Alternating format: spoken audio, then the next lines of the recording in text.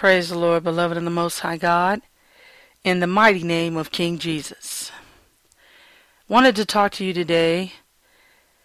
Well, I'm going to be preaching to the choir here, but this is really a message that somebody come along this video. Hopefully, if you are a believer, this will help you to understand that we have been inundated with false gospel messages from these Babylonian Christian churches for a millennia, more than a millennia. And every time I hear somebody deliver this message, I want to throw something at the TV because it's a lie. And not only are we being inundated with lies, but the world is being inundated with these lies, and it is blocking people from being able to enter into the kingdom. Because they keep teaching that you have to repent of your sin to be saved, and it is a lie. The other thing that they also say is that you have to be sorry for your sin to be saved, and that's a lie. I want you to think about something for a minute. Let's just take this scenario. Let's say a man just got through having sex with a woman last night, gorgeous, beautiful woman, and you come along and preach the gospel message to him that he need to be sorry for his sin. What do you think one of the first things going to pop in his mind?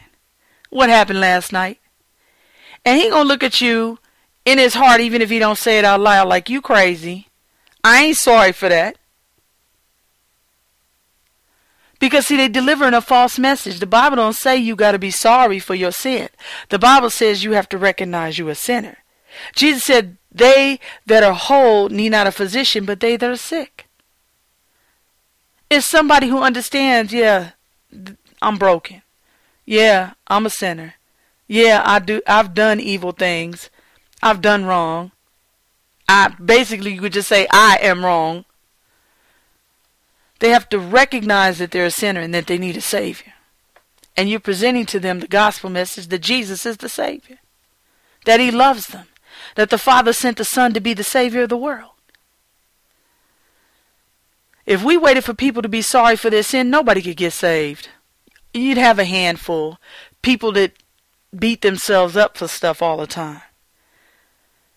Once I got saved, well, I was a child when I got saved, but as I got older, one of the biggest struggles I ever had was forgiving myself for the wrong I had done in my life. And some of y'all still wrestling with that. You don't have a problem that Jesus has forgiven you. You got a problem forgiving yourself.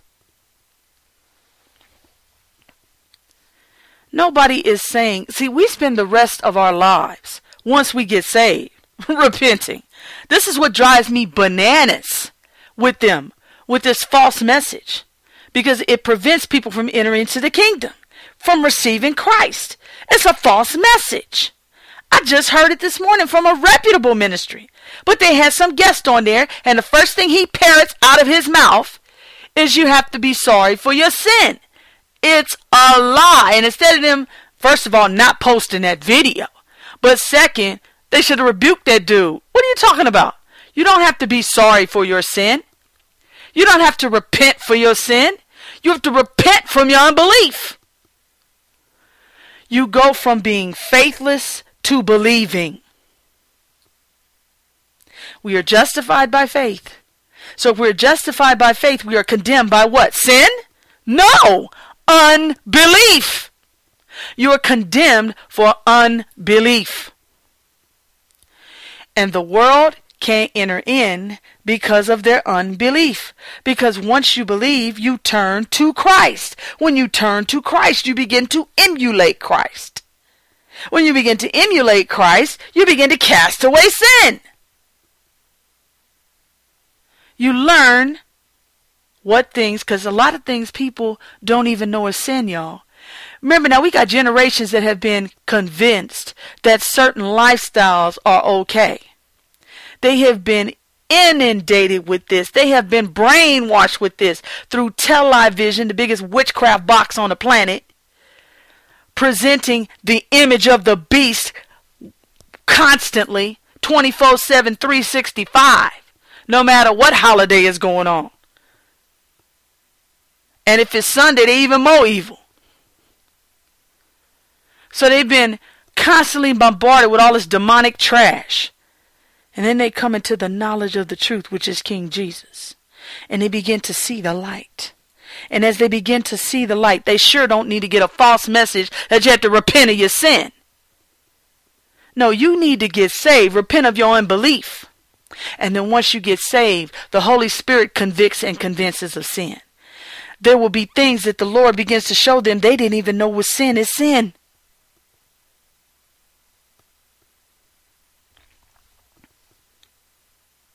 I keep trying to point out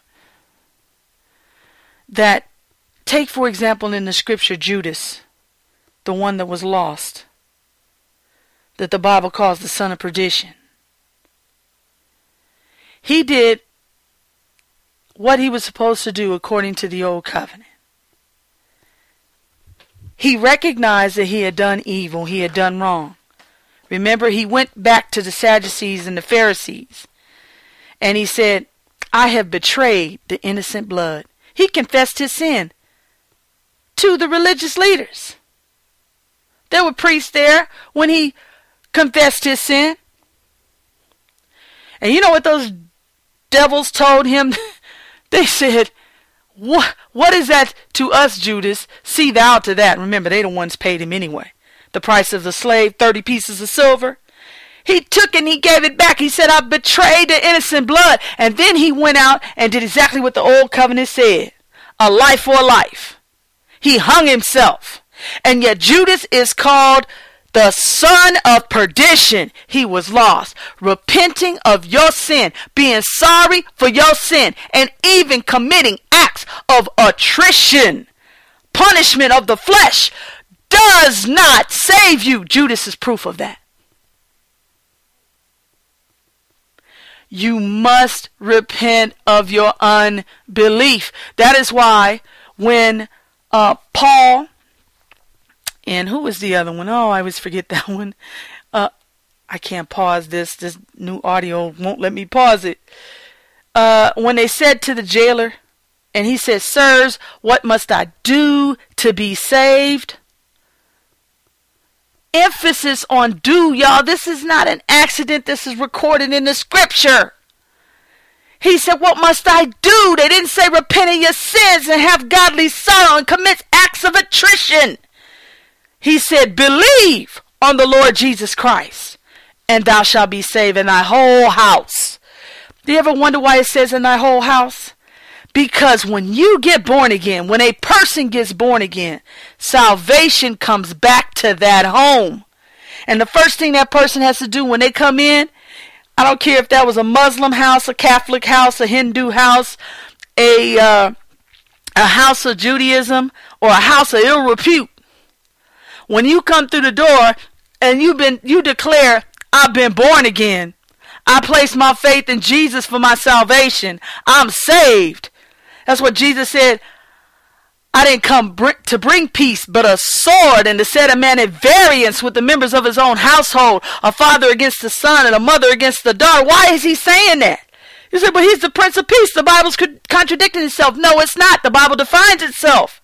He's letting people know when you bring salvation back to the home, it's upsetting the devil's apple cart. It's overturning it. And now those people are confronted with the truth. Salvation has come to their home. Now, it's up to them to receive it. And thankfully, many do. Some of y'all can testify to that. I remember, I know a story where a man got saved, and he came home and declared it. He declared it to his wife, and the wife got jealous. What you mean you love Jesus now? Got upset, acted a fool. All hell broke loose for about a month. And then after his witness and her noticing his change and him asking her to come to church, her first several refusals, and then finally she agrees and goes to church and hears the gospel and gets born again. And there's, gosh, we don't even know how many millions of stories like that out there that testify to that. Beloved, I get so angry in defense of the gospel because people are not preaching the truth and they are deceiving people and they leading people down the wrong path. They leading people in the wrong direction with a false message. And it is Romanism. It is antithetical to the scripture. A person never has to repent of their sin to be saved. They have to repent of their unbelief. And it is repenting of their unbelief, changing their mind and going from being faithless to believing that saves them. Faithless from believing in Christ to believing in the Lord Jesus Christ, that He paid for all their sin on Calvary. And once they can see the light of Christ and receive the true gospel, they are born again. And now the Lord begins to work on them daily, moment by moment, repenting, changing their mind, casting those things away that are not like Christ. And the Holy Spirit begins to renew your mind, both through His witness and the power of the word of the living God, which is quick and powerful and sharper than any two-edged sword, piercing even to the dividing asunder of the soul and spirit and joints and marrow, and is a discerner of the thoughts and intents of the heart. The very things you and I would never see that person would need to come to repentance of, the Lord will begin to deal with them about. I trust Him to do His job. He said He would, and He does. That's the true gospel message. That's the truth. It ain't popular, but it's the truth. Be blessed, beloved of the Most High God, in the mighty name of King Jesus. Amen.